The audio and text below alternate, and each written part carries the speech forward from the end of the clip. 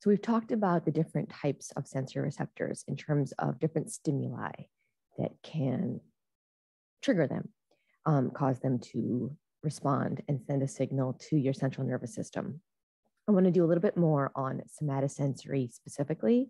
So these are mechanoreceptors that are located primarily in your skin, or the layers of your skin, as well as in the muscles themselves. So somatosensation, the conscious types of, often conscious types of touch. So if you remember, sensory receptors can either be free nerve endings or unencapsulated, or be capsulated. Special senses are a little different. There's often a separate cell. And we'll see actually one of those as an example of somatosensory as well. Most general senses, meaning the somatosenses, so all the types of touch, stretch, pressure, movement and position of our limbs, most of those are one of these two. Okay, so let's look at these. Make that smaller and clear. That, sure. Okay, so here are the types of somatosensory receptors that are located in the skin. There are two other types that are not in the skin that I'll get to in a moment. So these are also in your book in a table format. And these are all responsible for detecting different types of stimuli. And this is based on the structure that they have, right? So structure determines function. We'll see examples of that. First, let's start simple. So free nerve endings. This is the ones, this is those. So unencapsulated. There's no special structure there. We're just detecting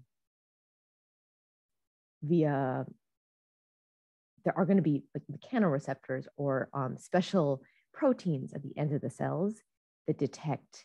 So it can either be pain, so nociceptors are a type, temperature. So this is thermoreceptors. Thermoreceptors. And there's some for mechanical as well. So there's some mechanoreceptors that detect touch, just with free nerve endings. So you'll notice here, this is like kind of like dendrites. They're not actually dendrites because they are not the same thing. They're not attached to a cell body, but it is where a signal comes in. These are sensory receptors. So nerve endings is what these are called. And some of these nerve endings for different ones are specialized a little bit more. Here's then the sensory nerve. This is going to travel, this afferent signal in what type of neuron is this? So this is here our free nerve endings, sensory nerve, and it's going to go, just going this way, towards the spinal cord and synapse in the dorsal horn. And this is the ganglia, dorsal root ganglia. Ganglion is one. So that's where we are, putting that into context. I'm not going to do that for each one of these. Okay, so I've also mentioned before, so this is, a lot of this was in your skin chapter as well. It's listed in both chapters. Your hairs actually have sensory endings around them that detect when your hair moves. That's kind of all I want to say about that. This is a type of external receptor for sure, right? Because these are always outside the body. versus there can be free nerve endings other places as well. This is both inside the body and out, extero and intero. Extero only, and this is a type of mechanoreceptor. I will write that. It's detecting movement, mechanical stimulus. Okay, now we've got the more specialized ones. I'm going to change color here just to break things up. So down here, we've got what's called tactile discs. So tactile means touch. And these tactile discs are an example where there's a separate cell, separate from the sensory neuron. So there's a Merkel cell. That's what this is. It's actually a specialized, what do you think? Can you see in here what kind of cell a Merkel cell might be?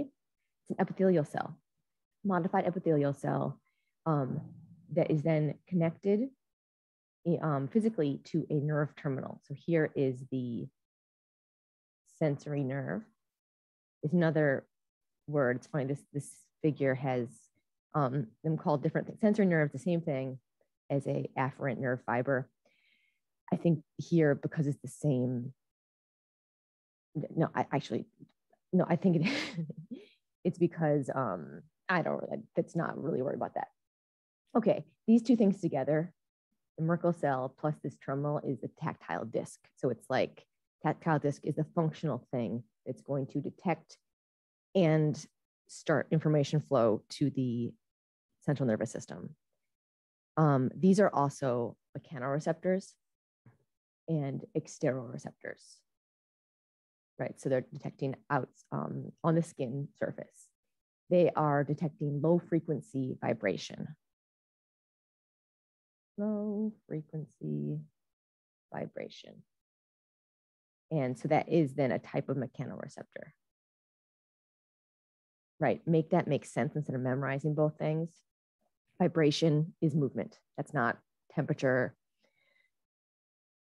Could be painful, but probably not. And that would be other receptors that would detect it if it becomes painful, if it reaches that kind of a threshold. Okay. I'm going to change my color again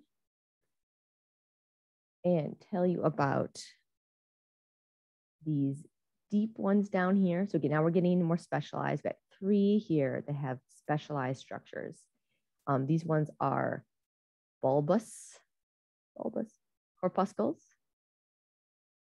You can see this capsule that is surrounding these sensory dendrites that allow these corpuscles to respond to stretch. Does that kind of make sense? This is also a type of mechanoreceptor. These are located in the skin, so dermis, which is shown here, also in the joint capsules. So a way of detecting your joint position.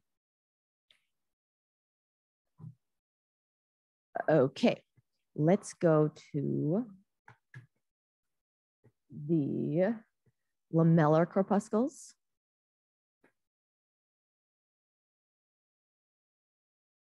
These are also called Pacinian corpuscles.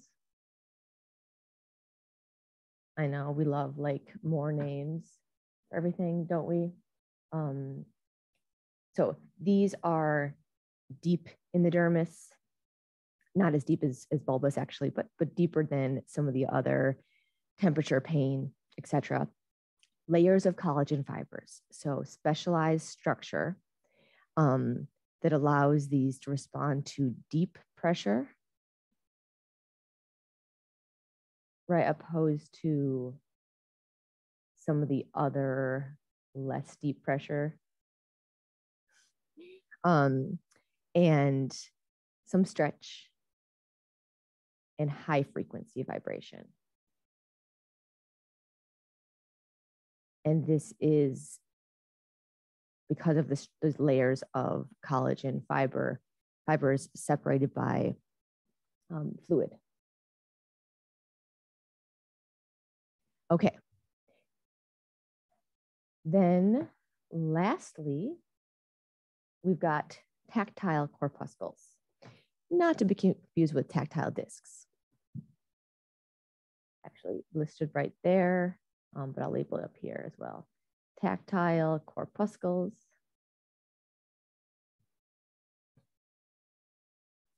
So these guys are a little bit more superficial in the skin, as you can see. They are in the papillary dermis, actually, and they, especially in sensitive places like the fingertips and lips, right, where you have high sensitivity and small receptive fields, which I'll get to, they respond to light touch, which makes sense. Those are places where we can detect light touch and want to be able to have precision and sensitivity. Some vibrations as well. Okay, those are the somatosensory receptors, the ones that are located in the skin. There is two more I want to mention. I'm going to make them in red because they are associated with muscles and tendons. So one is muscle spindles. You will see these with reflexes. These are going to detect muscle contraction and stretch, so the length of the muscle. This is a type of mechanoreceptor. Then there are also Golgi tendon organs. These are in the tendons and they detect stretch of the tendons. So you can imagine these would be typically activated at the same time as muscle spindles. Similar ideas, right? But one's located in tendons, one muscle spindles. We'll look at muscle spindles more closely with the reflexes.